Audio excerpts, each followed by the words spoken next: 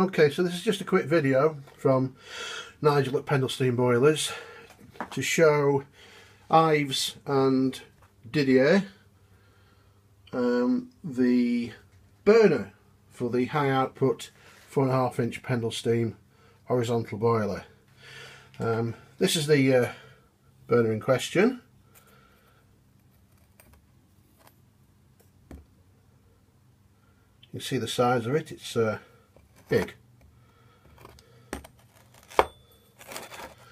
And here we have the gas jet. It's a number 12.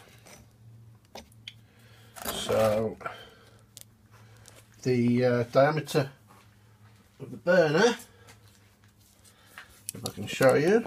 Sorry about the amateurish. For you Europeans who work in metric, strange though it is, and 2.5 inches. So it's about 12 degrees in here, so the gas is not at its optimum in terms of pressure, but we'll give it a go. It might burn with a little bit of a coloured flame to begin with because I've only just finished machining it. Okay. You see the green, tinges of green in there. Those are the oxides burning off.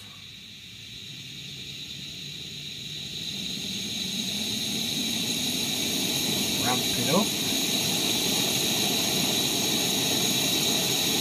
That should burn pretty clear in a minute. I'll turn the lights off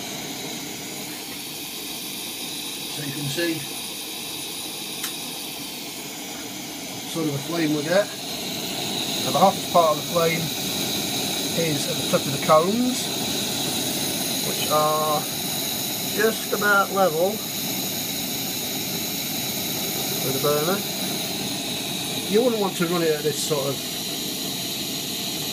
pressure anyway, which is why the attenuators always about it are fitted.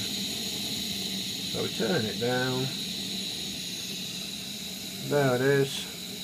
That flame's about 6 inches, but it is designed to run in a fully enclosed flue if needed, although it will run a lot better in a flue with a chimney, of course.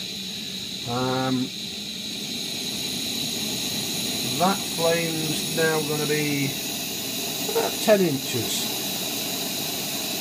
and apart from the odd little bit of orange in there, which will disappear once it gets warm, there's your burner, Didier. I do hope I'm pronouncing your name right. I'm sorry if I'm not. Believe it or not, there's been a lot of research gone into that. One of my recent customers in America referred to the burner as looking as though it had been drilled with by a gorilla with a drill. Well, if you knew me and you knew how big I was, you wouldn't be far wrong. But they aren't drilled at random, I can assure you of that. And it isn't an empty chamber behind that flame front either.